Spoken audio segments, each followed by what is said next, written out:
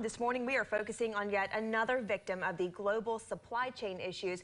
We're talking about air conditioning repair supply shortages. 8 on your side's Christine McClarty live in Tampa this morning for us with what you need to know about this. Good morning, Christine. Good morning. It's a tool that many of us take for granted to survive the warm Florida weather, an AC unit. Now a shortage of supplies has many small businesses feeling the heat. I've been doing this over 25 years. I've never seen parts and equipment be so scarce as they are now. Joel Zonneveld and his wife own their own Bay Area business, Comfort Keepers Cooling and Heating. He thinks the issue is shipping from overseas, pointing to COVID supply chain issues and getting the parts into ports.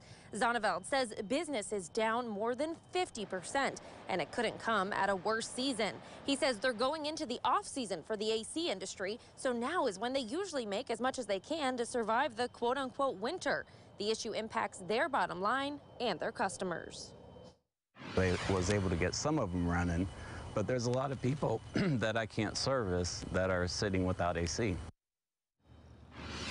Zonneveld says that big companies have the capital to get parts in quicker, leaving small businesses at a disadvantage. Coming up live in our next hour, details about one customer left without AC for a month. Reporting live in Tampa, Christine McClarty, 8 on your side.